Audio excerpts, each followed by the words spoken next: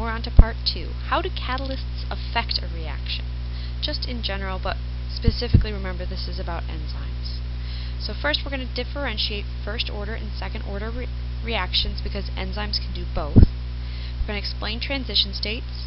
We're going to draw a free energy reaction coordinate diagram showing how the presence of a catalyst, such as an enzyme, affects the overall free energy of the diagram. What does it mean?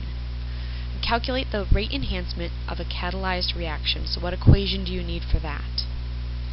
Okay, so starting off, the difference between first order and second order reactions. If you remember, back to general chemistry, the first order reactions, there's typically one molecule becoming another molecule. So the velocity here is the rate. You can think of it as the creation of B over time or the disappearance of A over time. Okay. But at the end of the day, this is going to give us, there's some constant here related to the amount of A. And it's because we don't really know how many moles of A are needed to become B. We can add in that idea right here. So when N equals 1, if we just have one molecule becoming another one molecule, the rate is dependent on one single concentration. That's called a first order reaction. So it's one molecule going to make a product.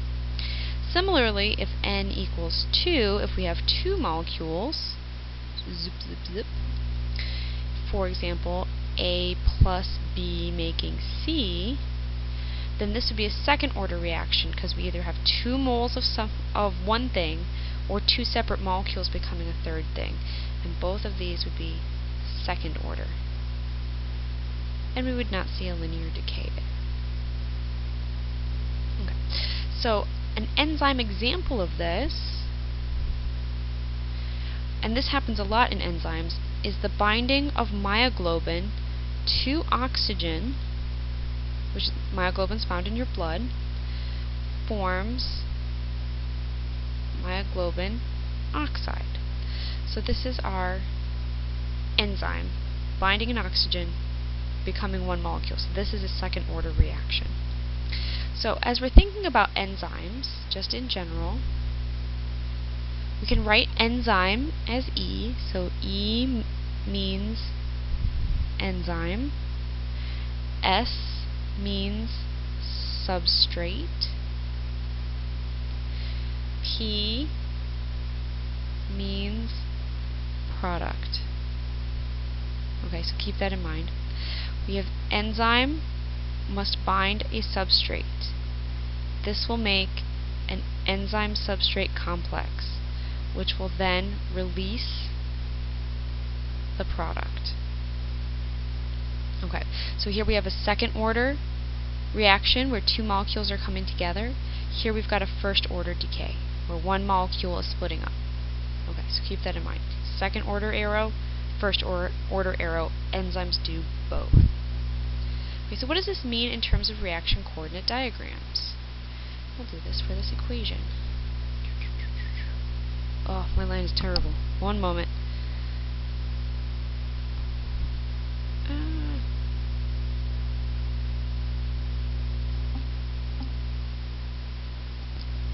Okay, so what I've drawn here is the free energy is on the y-axis and the reaction coordinate is across the bottom. So remember what reaction coordinate means is like reaction progress.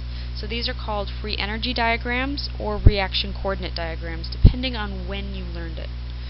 Okay, so we've got enzymes and substrates will have some amount of free energy. It doesn't really matter what it is. The middle part will have some higher amount of free energy, and then the end will have some different amount of free energy, which is probably much lower.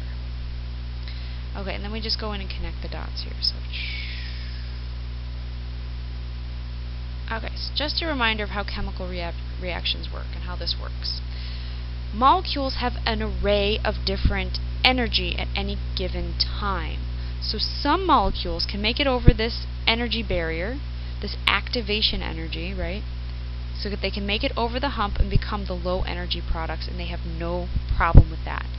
Some molecules simply don't have that amount of energy, so they sort of float around until they're acted upon with either heat or light or transfer of kinetic energy from other molecules to kind of push them in this direction.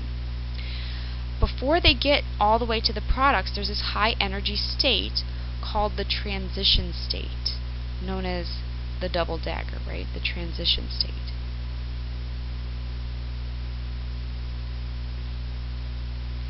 And so this high energy state, once a molecule reaches here, it can actually go either in the forward direction or in the reverse direction. Really, it can happen. It can go either way, right? So just because you get here doesn't, just because you make it to the senior year of college doesn't mean you're going to finish. You could still drop out. Okay, and because both of these energy states are lower than this, it would be favorable, right? We're just looking for a low energy state. So if you drop out, you can always try again later to graduate and get your degree. Or you can just graduate right now, right, and get your degree. That's your low energy state. Same thing with the molecules. It can go either way. So another way to think about this transition state is if we use maybe symbols, right? So if we have a star shape,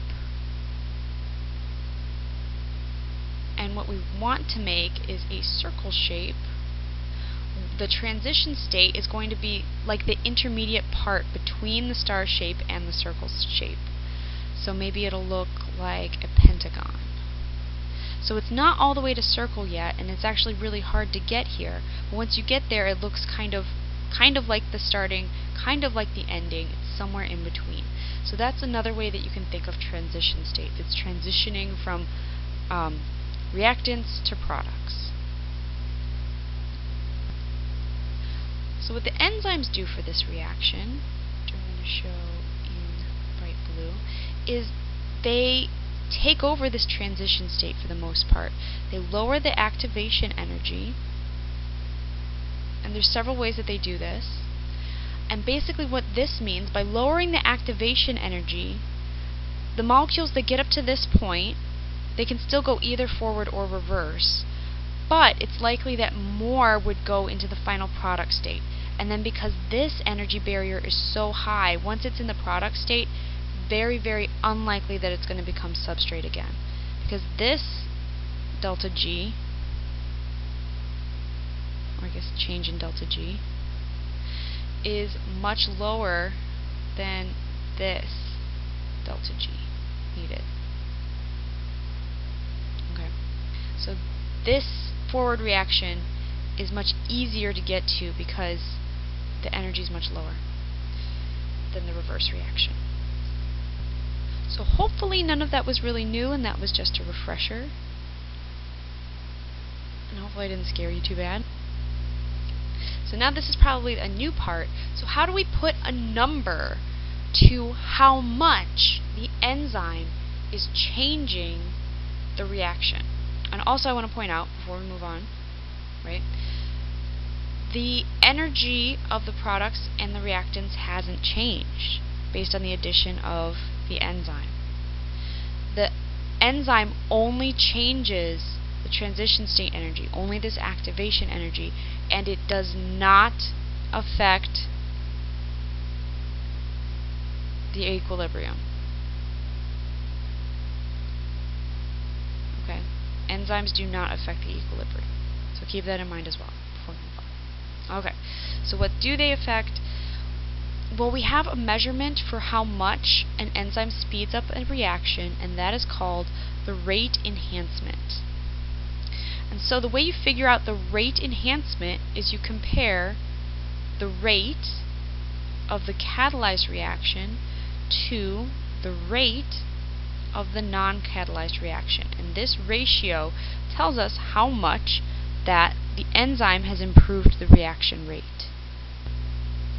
So if you consider some of these catalyzed versus non-catalyzed rate reactions, there's a figure in your book that kind of does a really great job with this.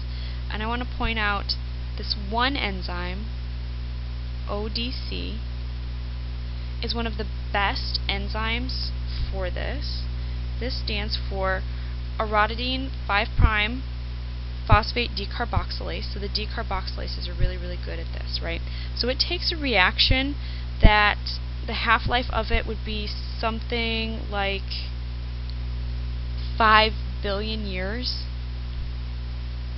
5 million years is how long that uncatalyzed reaction would take.